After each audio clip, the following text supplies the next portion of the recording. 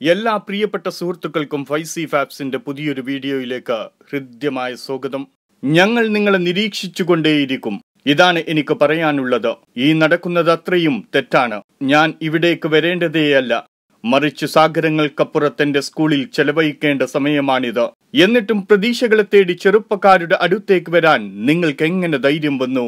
UN കാലാവസ്ഥാ ഉച്ചകോടിയിൽ ലോക നേതാക്കളെ രൂക്ഷമായി വിമർശിച്ച ഗ്രേറ്റയുടെ വാക്കുകളാണിത്. ആരാണ് ഗ്രേറ്റ എന്ന ഈ പെൺകുട്ടി? പൂർണ്ണ പേര് ഗ്രേറ്റ ട്യൂൻബർഗ്. 16 വയസ്സ് മാത്രമുള്ള സ്വീഡനിലെ ഒരു സ്കൂൾ വിദ്യാർത്ഥിനിയും പരിസ്ഥിതി പ്രവർത്തകയുമാണ് ഈ ഗ്രേറ്റ ട്യൂൻബർഗ്. 2018 ഓഗസ്റ്റ് മാസത്തിൽ ഗ്രേറ്റ ഒരു സമരം തുടങ്ങി. ലോകം നേരിടുന്ന കാലാവസ്ഥാ വ്യതിയാനം തടയാൻ ഭരണകൂടങ്ങളുടെ അടിയന്തര ഇടപെടൽ ആവശ്യപ്പെട്ടായിരുന്നു അത്. തുടർന്ന് വെള്ളിയാഴ്ചകളിൽ സ്കൂളിൽ പോകാതെ സ്വീഡൻ പാർലമെന്റിന് മുന്നിൽ കാലാവസ്ഥയ്ക്ക് വേണ്ടി സ്കൂൾ സമരം എന്നെഴുതിയ പ്ലക്കാർഡുമായി ധർണ. 2019 സെപ്റ്റംബർ 21 ലോകമെങ്ങും സ്കൂൾ വിദ്യാർത്ഥികൾ ഗ്രേറ്റയെ പോലെ ക്ലാസ് ബഹിഷ്കരിച്ച് കാലാവസ്ഥയ്ക്കായി തെരുവിലേക്കിറങ്ങിയത്. 40 ലക്ഷത്തിലധികം വിദ്യാർത്ഥികളായിരുന്നു ഈ സമരത്തിൽ പങ്കെടുത്തിരുന്നത് ലോകത്താകമാനമായി. UN കാലാവസ്ഥാ ഉച്ചകോടിയിൽ ഗ്രേറ്റയുടെ പ്രസംഗത്തിന് പിന്നാലെ ഗ്രേറ്റയും ഇന്ത്യക്കാരി ഋതിമ പാണ്ഡെ ഉൾപ്പെടെ 16 കുട്ടികൾ ഫ്രാൻസ്, ജർമ്മനി, ബ്രസീൽ, അർജന്റീന, തുർക്കി എന്നീ രാജ്യങ്ങൾക്കെതിരെ UN-ൽ ബാലാവകാശ ലംഘന പരാതിയും നൽകിയിട്ടുണ്ട്.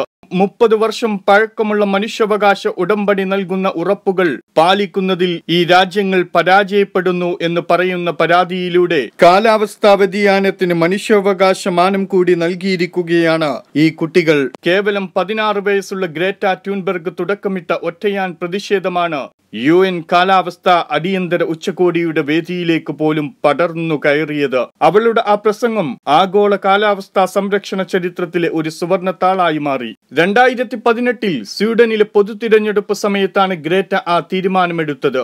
ഇനി മുതൽ സ്കൂളിൽ പോകുന്നില്ല. ആദ്യമൊന്നും ആരും ഗൗനിക്കാതിരുന്ന സമരം കുട്ടികൾ ഏറ്റെടുത്തു. പിന്നീട് രാജ്യങ്ങളിൽ നിന്ന് രാജ്യങ്ങളിലേക്ക് പടർന്നു. കാലാവസ്ഥാ മാറ്റത്തിൽ നിന്ന് ഈ ജീവഗ്രഹത്തെ മോചിപ്പിക്കുക എന്നതായിരുന്നു ആ ബാലിക ഉയർത്തിയ സന്ദേശം. പിന്നീട് എല്ലാ വെള്ളിയാഴ്ചയുമായി സമരം ഫ്രൈഡേസ് ഫോർ ഫ്യൂച്ചർ പ്രക്ഷോഭത്തിന്റെ തുടക്കം അങ്ങനെയായിരുന്നു. ഞങ്ങൾക്കൊരു ഭാവിയുണ്ടോ എന്ന നടുക്കുന്ന ചോദ്യമാണ് ഗ്രേറ്റ ലോകത്തോട് ചോദിച്ചത്. മുതിർന്നവരെ, നിങ്ങൾ എന്താണ് ഞങ്ങൾക്ക് വേണ്ടി അവശേഷിപ്പിക്കുക? തിരുത്തലിന് നിങ്ങൾ എന്തെങ്കിലും ചെയ്യുന്നുണ്ടോ? കാലാവസ്ഥാ മാറ്റത്തെ നേരിടാൻ ഉച്ചകോടി കൂടുകയല്ലാതെ കാര്യമായി ഒന്നും ചെയ്യാത്ത ലോകരാഷ്ട്ര തലവന്മാർ ഉത്തരമില്ലാതെ തലകുനിച്ചു. ഗ്രേറ്റ സ്വന്തം മാതാപിതാക്കളോട് ഇനി മുതൽ വിമാനയാത്ര ഉപേക്ഷിക്കാനും ആഗോള താപനം തടയാനുള്ള മറ്റു നിർദ്ദേശങ്ങൾ നൽകി. കാലാവസ്ഥാ ഉച്ചകോടിയിൽ പങ്കെടുക്കാൻ വിമാനം മാറ്റി നിർത്തി അറ്റ്ലാന്റിക് സമുദ്രത്തിലൂടെ പായ്വഞ്ചിയിൽ ന്യൂയോർക്കിലേക്ക് സഞ്ചരിച്ച ഗ്രേറ്റ ലോകത്തിന് നൽകിയ സന്ദേശം വലുതാണ്. വിമാനം പുറന്തള്ളുന്ന കാർബൺ ആഗോള താപനം ഉയർത്തുമെന്ന കാരണത്താലായിരുന്നു അവർ പായ്വഞ്ചി യാത്ര തിരഞ്ഞെടുത്തത്. ഗ്രേറ്റ പെട്ടെന്നായിരുന്നു ലോകശ്രദ്ധ പിടിച്ചുപറ്റിയത്.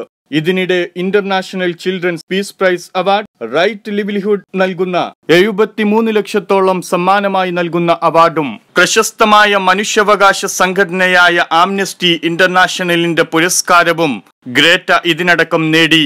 2018 ഡിസംബർ 10 ടൈം മാഗസിൻ ഗ്രേറ്റ ട്യൂൻബർഗിനെ ലോകത്തിലെ ഏറ്റവും സ്വാധീനമുള്ള 25 ടീനേജേഴ്സിൽ ഒരാളായി തിരഞ്ഞെടുക്കപ്പെട്ടു. കൂടാതെ ലോകത്തിലെ ഏറ്റവും സ്വാധീനം ചെലുത്തുന്ന 2019 100 ആളുകളുടെ പട്ടികയിൽ ഇടം പിടിക്കുകയും ചെയ്തു. കാലാവസ്ഥാ മാറ്റത്തിൽ നിന്നു ലോകത്തെ രക്ഷിക്കാൻ കാലദേശങ്ങൾക്കതീതമായി സഞ്ചരിക്കുന്ന സ്വീഡനിൽ നിന്നുള്ള ഈ വിദ്യാർത്ഥിനിയും പരിസ്ഥിതി പ്രവർത്തകയുമായ 16-കാരി ഗ്രേറ്റ ട്യൂൻബർഗിന് എല്ലാവിധ ആശംസകൾ നേരുന്നതോടൊപ്പം ലോകത്തിന്റെ കാലാവസ്ഥാ വ്യതിയാനം തടയുവാനുള്ള ഇനി അങ്ങോട്ടുള്ള എല്ലാ പ്രവർത്തനങ്ങൾക്കും ആശംസകൾ നേരുന്നു. ഫൈസി ഫാബ്സിന്റെ പുതിയൊരു വീഡിയോവുമായി വരുന്നതുവരെ എല്ലാവർക്കും നന്ദി, നമസ്കാരം, ബൈ.